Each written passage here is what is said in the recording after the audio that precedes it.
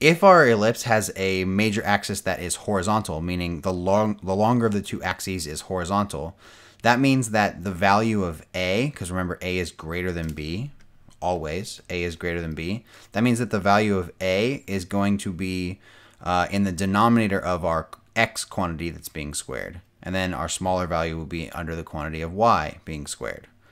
If it has a vertical major axis, meaning your vertical axis is longer than your horizontal axis, then that means the value of a, again, which is larger, is going to be under our y quantity. The h and k in this case refer to the center. So the center is at h comma k.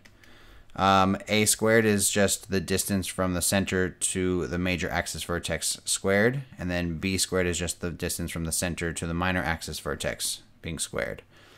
Ellipses are always equal to 1, and we call this equation the standard form for an ellipse. In this example, we want to find the vertices and foci of this given ellipse equation, and then try and graph this ellipse by hand.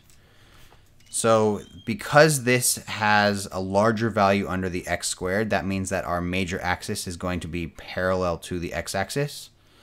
The center of this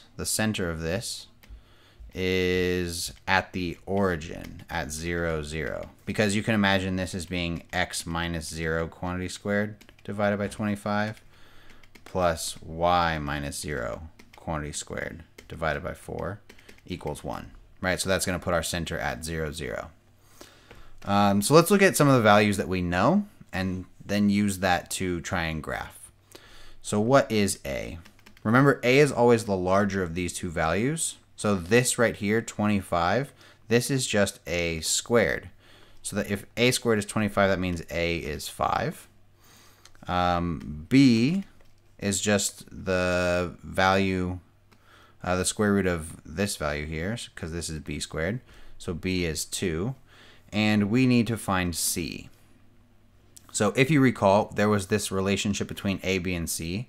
It was a squared is equal to b squared plus c squared, because a is the longest value. So we know a and b, so we want to try and get those together and solve for c. So we can subtract b squared from both sides. And we get that c squared is equal to a squared minus b squared. So we know that a squared is 25, b squared is 4, so it's 25 minus 4 is equal to c squared, which means that c is equal to, so 25 minus 4, that's 21. So c is the square root of 21. That's not a perfect square, but it'll have to do. So we have the values of a, b, and c. Now we can try and graph these. So we have our center at the origin, center here at the origin. The distance from the center to the major axis vertex is 5. That's what a is.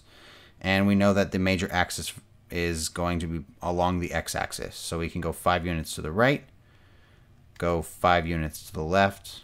Those mark our vertices. So the vertices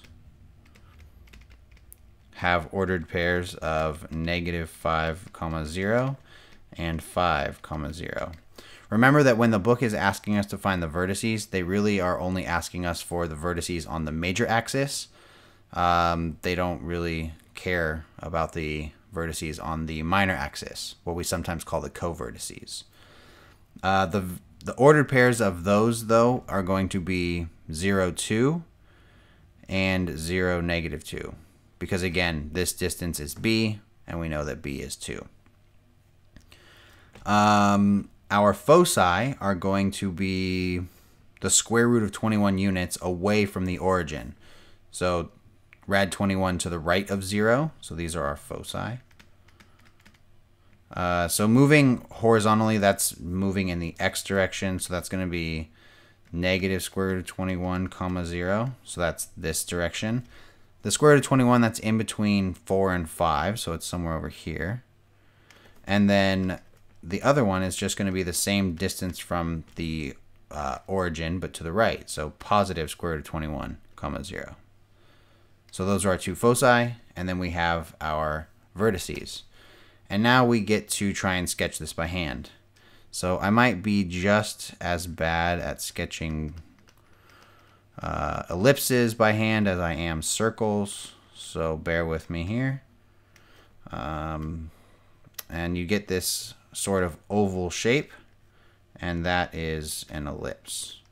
So this is our ellipse right here that has its center at the origin.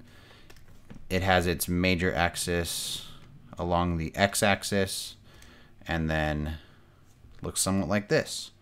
Now I just want to remind you that the foci will always lie on the major axis, and so they're always going to be on the longer axis side.